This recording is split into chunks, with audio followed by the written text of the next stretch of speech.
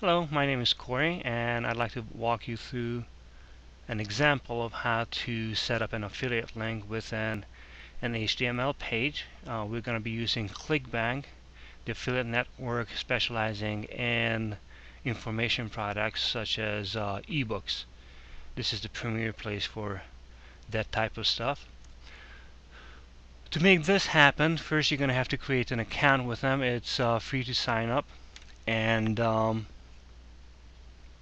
all you gotta do is click here, and there's a simple form, and you have to agree to the terms and conditions, and you're all set. Next, you want to click on Marketplace. This is the page where you get to search for different products, browse them, search for them to match the niche of your website or your web page. Say you have um, a golf related website and you want to find a golf related product to plug in, hopefully make more money in the process. And here's a list of golf related products. The first one is called Golf is Another Game, and this seems to be a good one. It pays 75% of a sale that will cost the customer $17.95.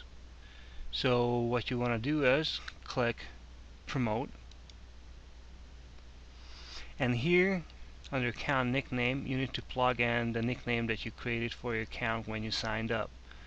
The tracking ID is optional, and next you click Create.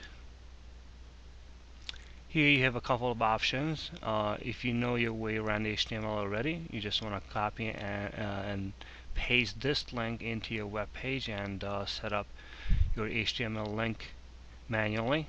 If you're new to the whole HTML thing, you might just want to copy this out of here and modify this text right here, the click here bit.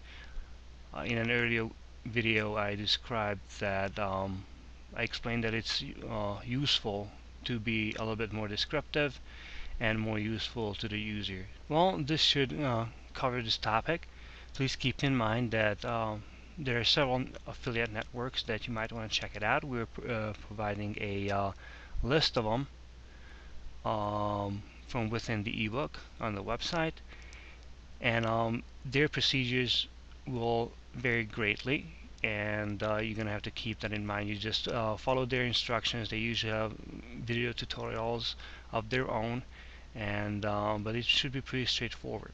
Thank you for watching.